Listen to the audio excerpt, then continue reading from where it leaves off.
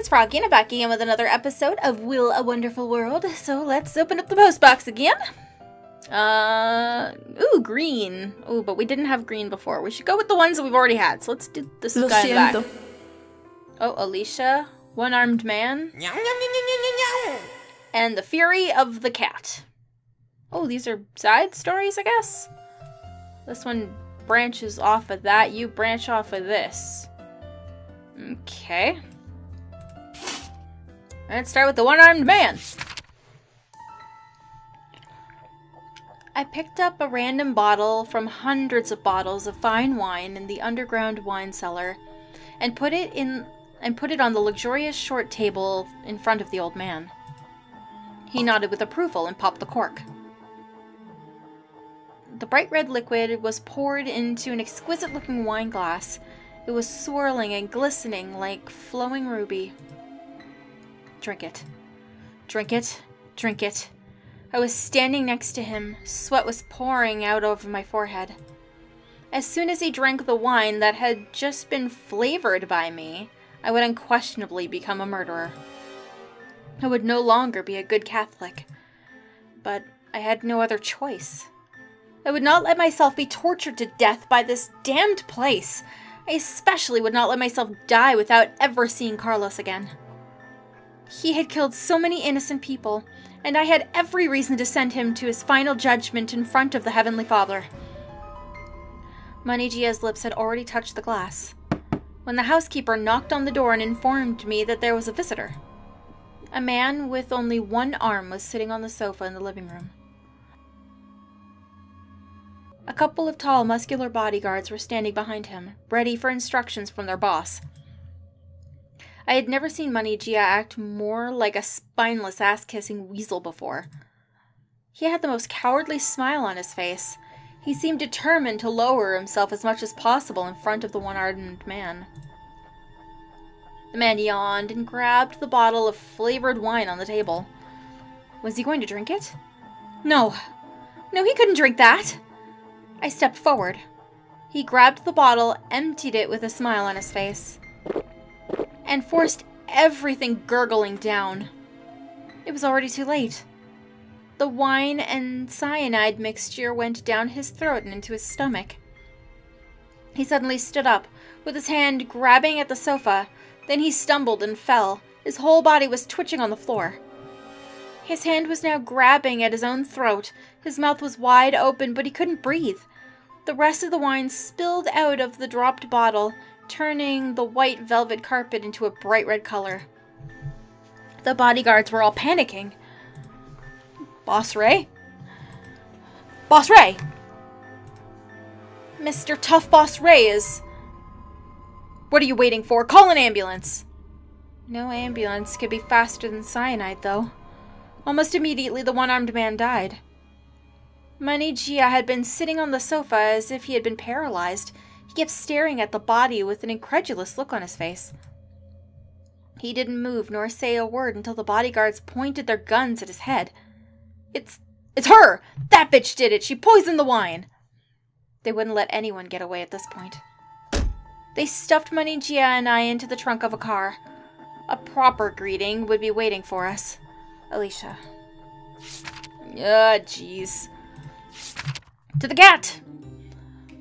My late daddy used to lecture me, saying that it was dangerous for us to have a predictable daily routine, as the humans might be able to track our activities. Despite that, I had developed a habit of visiting the fresh seafood store at the corner of the street every day at noon. Today, as usual, I was tank shopping, the tanks in the lobby, pondering the most important question to me. What was for lunch? The fish in the left tank were all too big. The fish in the tank next to my feet looked delicious. But there were only 6 of them left, and it would be too obvious if I stole one. I decided that I would go with the tank on the top right corner. No one would notice if one fish was missing, as there were so many in it. And they had fewer bones, too. Most importantly, they were really fresh. I hunched my back and was about to jump up when my ears picked up a tiny noise behind me. The owner had just come into the lobby from the back. I quickly hid behind a tank and watched as he opened the roller door, washed the ground from in front of the entrance, and sat down to wait for the first order of the day. The owner had blonde hair and blue eyes, which was not common in this city. The other humans called him Alex. Alex. Have we heard of Alex before? I sneaked up to the door and meowed softly, pretending that I had just arrived. Following the principle of not trusting humans, I would never intentionally expose my tracks to humans. Still, sometimes I wondered if I needed to be so careful around these humans whose every move was always so predictable. Take this guy, for instance. I was sure that he would not chase me off. Hey, here you are. Just wait there for a second. A couple of minutes later, he placed a glass in front of me and poured me half a glass of milk. Oh, it smelled so good. Milk is truly Cat's best friend. Then I realized I wouldn't be getting any fish today. I meowed at the owner with my cutest expression. I want a full glass. He scratched his chin, seemed to understand something, and went to go grab something from the cabinet. Then he put a few pieces of dried fish in front of me. Ew. After Daddy had passed away, I spent a whole month eating the dried fish that we had saved together. Ever since then, even the sight of dried fish had been enough to make me sick. He pet me on the head. In the end, as a stray cat, I did not have the luxury to be picky about food. Besides, as long as I got along with this human, I could come back often and steal more fresh fish. So I bent my neck and rubbed my head against his hand, pretending to be a docile little kitty, and meowed happily at him.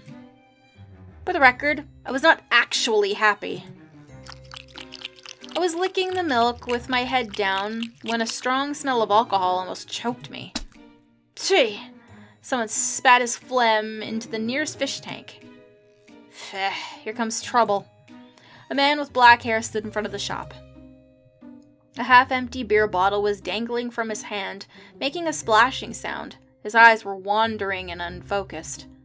I recognized him. He lived in the small house that was at the highest one of the community in the hills. Oh, that's what's-his-face's dad. I hate this guy. Kill him. Both his wife and his son had blonde hair and blue eyes. Oh, Alex! Of course it's Alex. They were much better looking than him.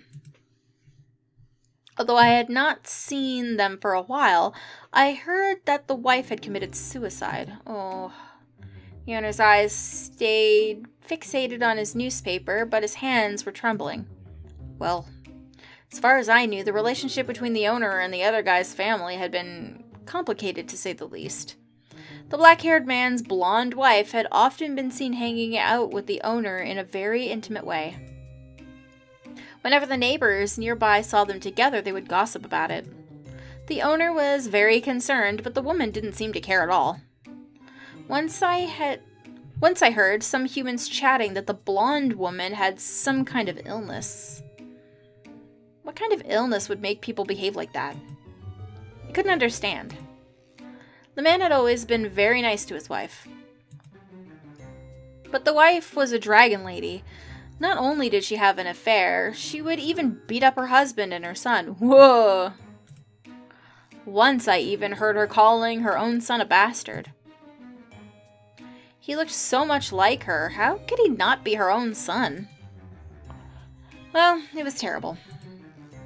As the days went by, the man began to lose his spirit too, and he wouldn't go anywhere without alcohol.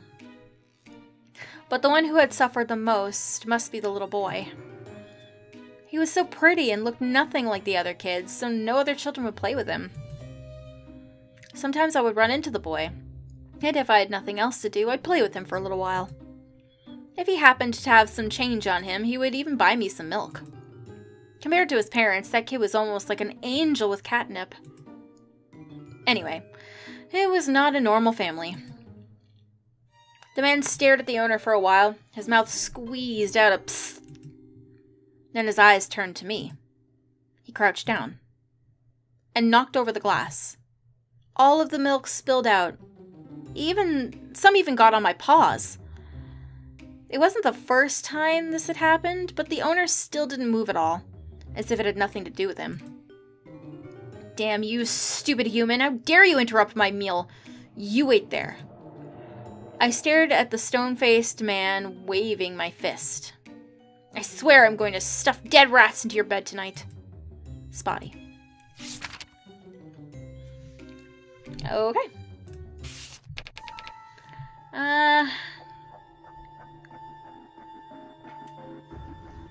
Knocked over the glass. Force everything down, gurgling.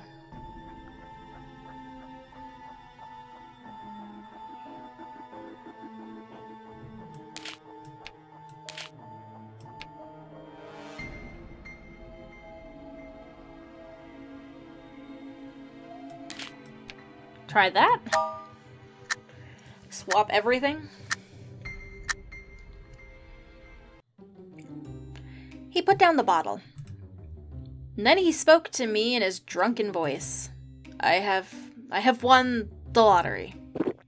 He took another chug of the beer. I have won 1,000,001. Burp. I'm going to get my son back. Sure, you won 1,000,001. What the cat hell did it have anything to do with me? I lowered my head and continued with my milk, ignoring the boring human. The exquisite-looking glass was smashed into pieces near my feet. The bodyguards of the one-armed man immediately raised their guns in case I tried to do something to their boss. The one-armed man himself was sitting calmly on the sofa as if he was just waiting for a show. The old man looked at the one-armed man nervously and then looked back at me. He was still confused. Even though it hadn't gone as planned, I couldn't give up now. Go to hell, you dirty old monster! I bent down and picked up the largest piece of glass.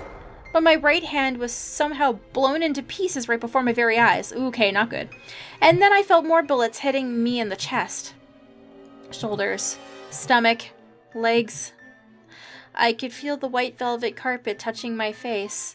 It felt so soft. Slowly it had turned to a bright red. Okay, well, yeah, we will retry.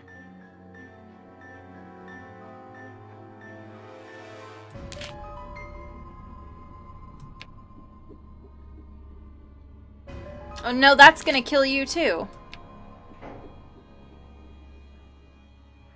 Let's try that.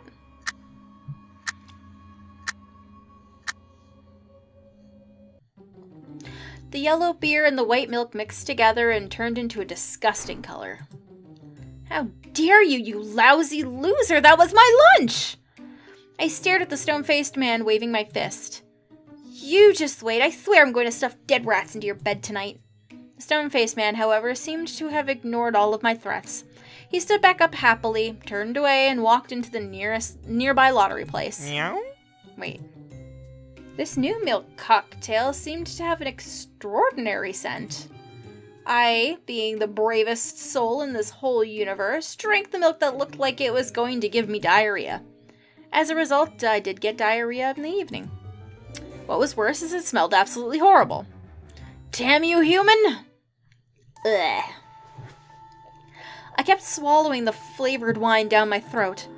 I would rather drink the poisonous wine myself than have some innocent bystander die because of me. The bottle smashed into pieces on the floor as a strange sensation took over my body. I could not breathe. My mouth was wide open. I grabbed at my throat with both of my hands and fell to the floor. My whole body was twitching. As I gradually lost consciousness, I heard a couple of gunshots. The old man fell in front of my face. His eyes were wide open and full of shock. Blood was oozing out of his forehead, turning the white velvet carpet to a bright red color. Even though things had not gone as planned, I could die without regrets now. You dirty old monster. I would haunt you on your way to hell. Another bad.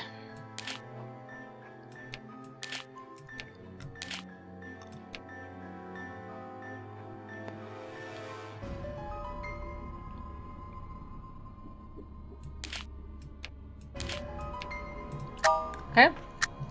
This one doesn't say that he's drinking it, so no poison maybe.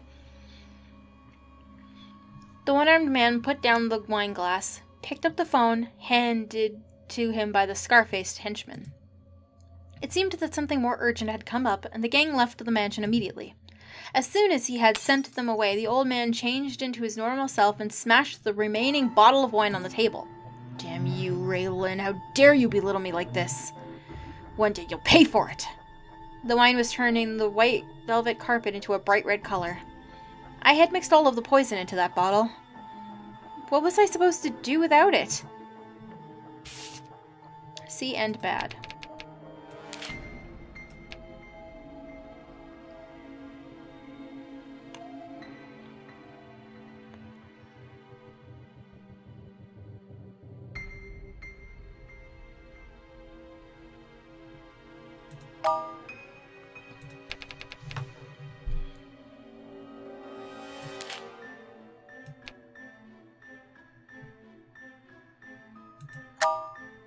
Shove everything over to your side then, maybe. He put down the bottle. And then he spoke to me in his drunken voice. I have won the lottery. I took another tug of beer. I have won 1,000,000 won. I'm going to get my son back. I looked at the spilled milk, feeling irritated. What the cat hell did it have anything to do with me? I waved my fist at the stone-faced man. You just wait. I swear I'm going to stuff dead rats into your bed tonight. Damn you, human.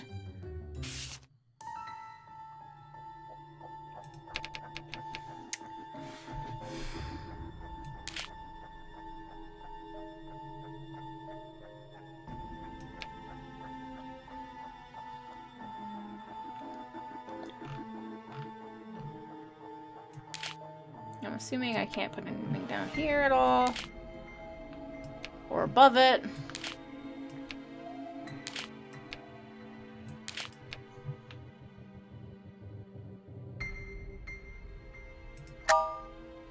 Everything on her side, maybe. He looked at me. I looked right back at him. We stared at each other with our different-sized eyes. Of course, I had the bigger eyes. At a moment like this, I had to overpower him with my fearlessness. However, I quietly moved the milk glass behind me a little. After the standoff had lasted for a while, he stood back up, defeated. He turned away and walked into the nearby lottery place. Look, I won! Stupid human. Okay, well that's a good ending for you. So we're gonna leave you with nothing.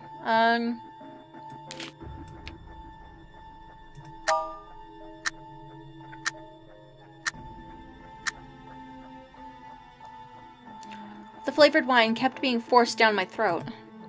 As soon as the one-armed man let go of my neck, a strange sensation took over my body. I could not breathe. My mouth was wide open. I grabbed at my throat with both of my hands and fell to the floor. My whole body was twitching. As I gradually lost consciousness, I heard a couple of gunshots. The old man fell in front of my face, his eyes wide open and full of shock. Blood was oozing out of his forehead, turning the white velvet carpet red. Ha ha ha. And he's dead. Still bad. Let's see.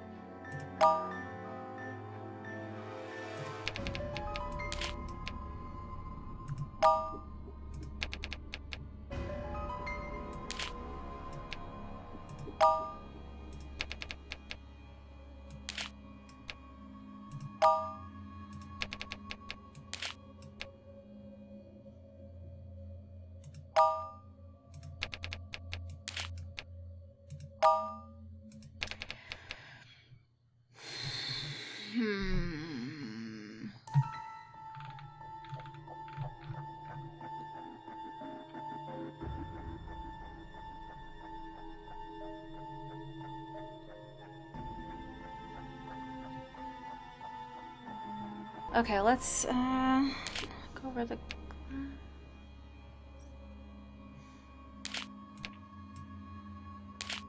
Okay, so we can't, no matter what combination I do of having everything on her side, it's never going to give me the what I need, so let's try this.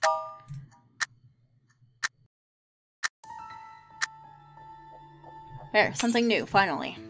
The exquisite-looking glass was smashed into pieces near my feet. The one-armed man stared at me with a smile and emptied everything in the bottle onto the floor. The wine was turning the white velvet carpet to a bright red color. The red kept spreading, almost touching my feet. I wanted to step back, but I was paralyzed by his stare. I couldn't move my body even 1 inch. The old man came around after a little while. Did you poison the wine, you dirty bitch? To prove his innocence in front of the one-armed man, he grabbed a fork from the dessert tray and charged towards me in a rage. No. You were the one that should be dead, not me, not now! I picked up the largest piece of glass from the floor and stabbed the scumbag. He stabbed the fork into my shoulder, but I had pushed the glass into his heart. The old man made a stifled sound. He stared at me with death in his eyes. He probably had never imagined that one day he would die at the hands of one of his lab rats. I realized that nothing mattered now. I knew I wouldn't be able to survive today. Heavenly Father, forgive me. I pulled the fork out of my shoulder and stabbed it towards my own neck. I felt it touching the skin and flesh on my neck. I needed to push a little harder to pierce my skin and force it into my artery. My right hand was trembling. My eyes were watering up. I had to use my left hand to support the other one. You must be alive to enjoy life. There's no need to die in a hurry. The fork was gone from my hand. The one-armed man flung his coat over my shoulder, still smiling. Then he held my freezing, trembling hands in his one big palm. I could not remember the last time that I had felt such warmth. I broke down, sobbing uncontrollably. Oh. Okay. I guess this doesn't matter. Alright, well, great. We finally passed it with 2 S's.